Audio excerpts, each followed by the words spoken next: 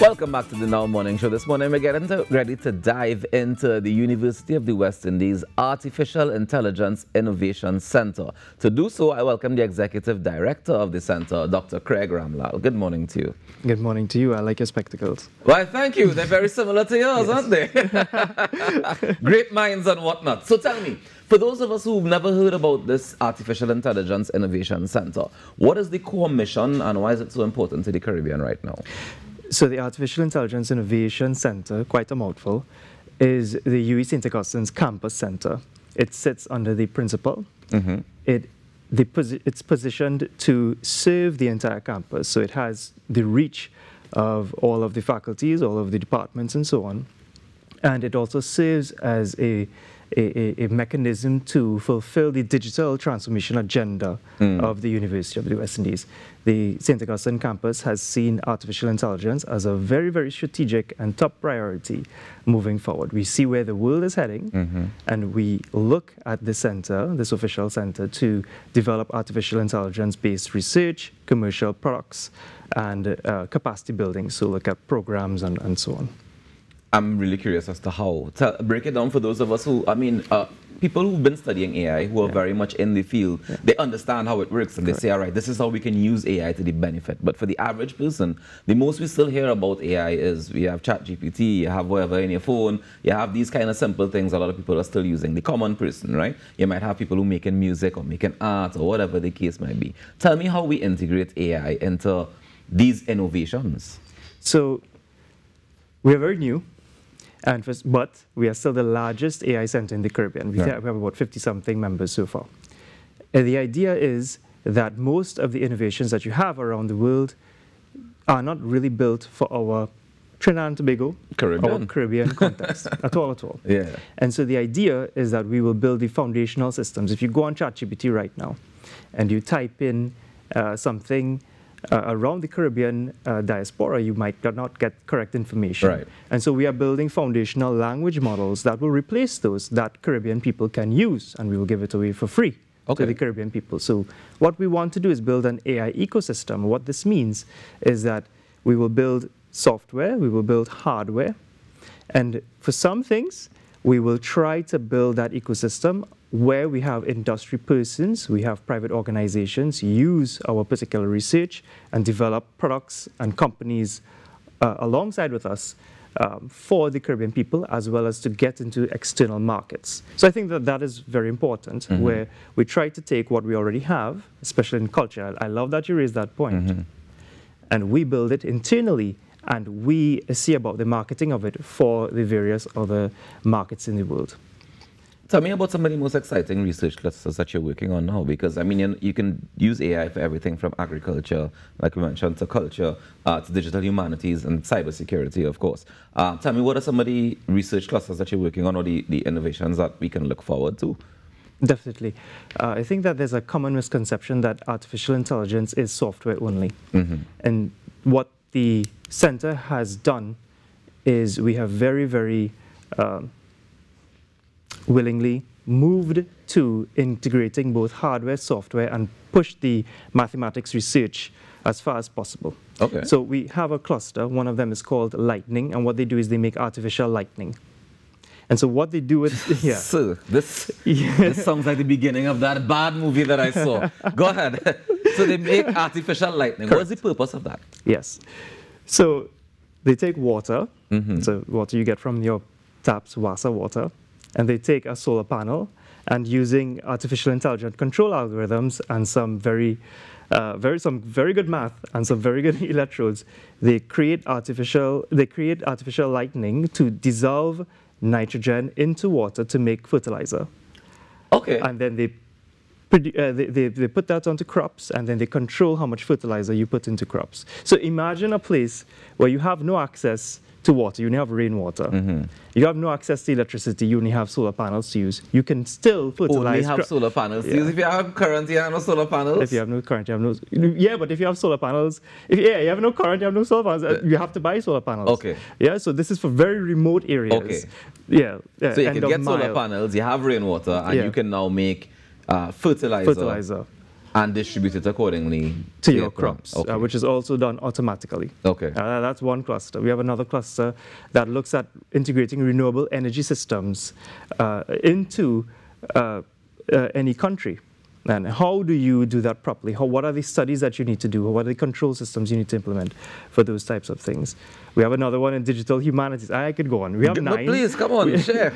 Yeah, we have another one with digital humanities, which is also quite important. And what they look at is transmedial storytelling. They look at taking the Caribbean arts or Caribbean stories, and how do you use artificial intelligence systems to do that, but do it in such a way that the human is still very much involved in the creation of those stories and some way involved in telling of those stories as well. But AI is augmenting the human part of telling those stories. We have another one where we build semiconductors, we build chips. So we have a big crisis in the world right now. I served on the United Nations General High-Level Advisory Body, and chips was a big issue for us. You have this issue of chip sovereignty, where countries are holding chips to themselves. That will be an issue for us. You want to do AI systems, you don't have access to chips, you don't have access to compute. Okay. So we are looking at developing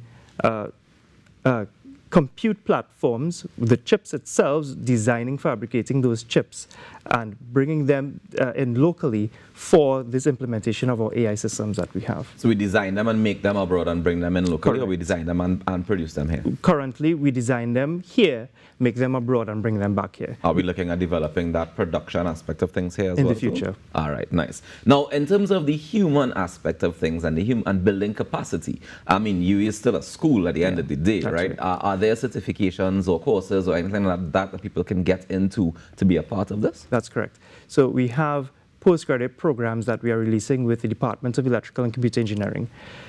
On TTT, with DK Rustant, I told the public this in 2023, that we were building out these programs, and these programs are now becoming ready for semester intake in September 2026. Nice. These programs are the Masters of Applied Science in Artificial Intelligence, the Postgraduate Certificate in Artificial Intelligence, the MPhil in Artificial Intelligence, and the PhD in Artificial Intelligence.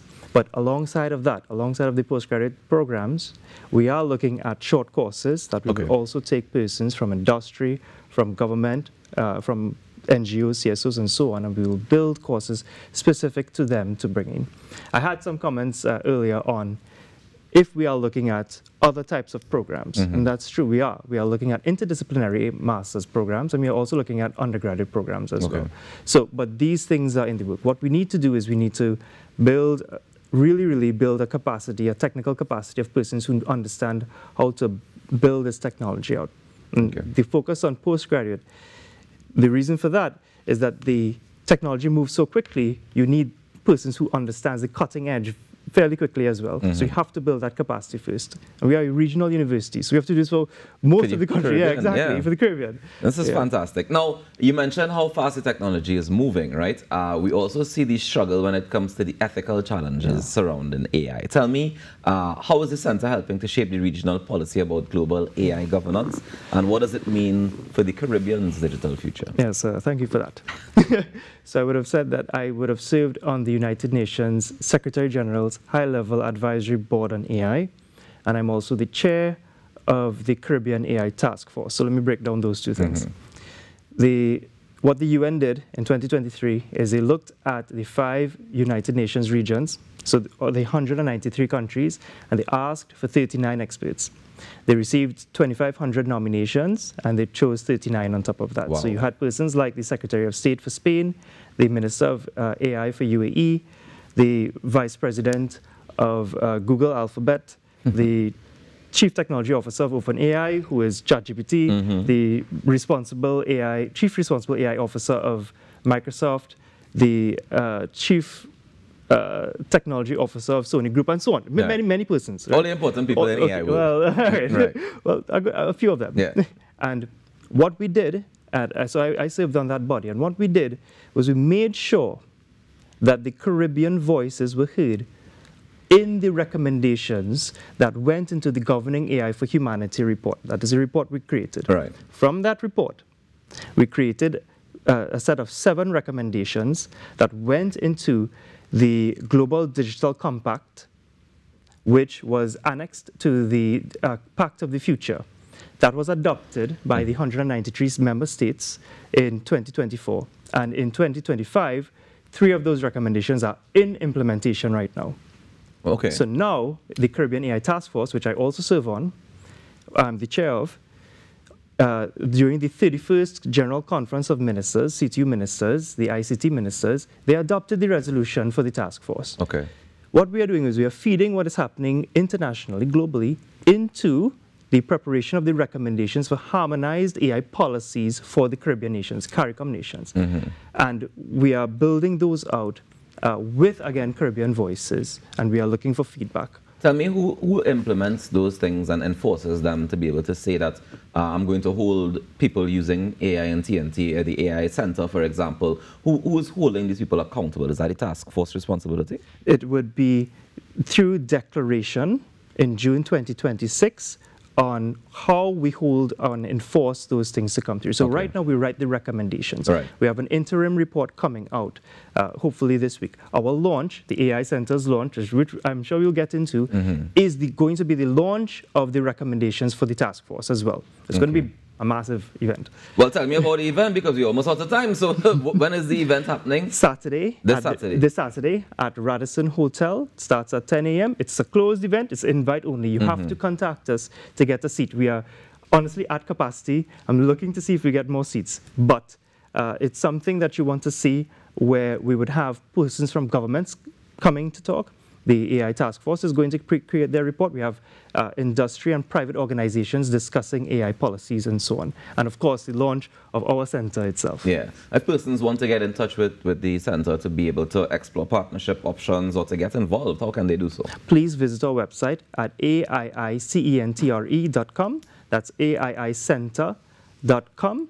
We have partnerships for persons who are from industry, who just want to join as industry partners, or from different universities who want to join as academic partners, and so on. And that center is RE, not ER, right? That's correct, British spelling. AIICentre.com. All right, you guys head across to the website and get all the information. Dr. Ramlal, thank you so much for joining us this morning and for sharing this information. Congratulations to you and to the entire team working on this center. We definitely look forward to the launch on Saturday, and of course all the work that you'll be doing and the innovation that will come as a result of it. Thank you so much. No problem at all. We'll take a quick break, ladies and gentlemen, and we come back with your birthday shouts on now. Stick around.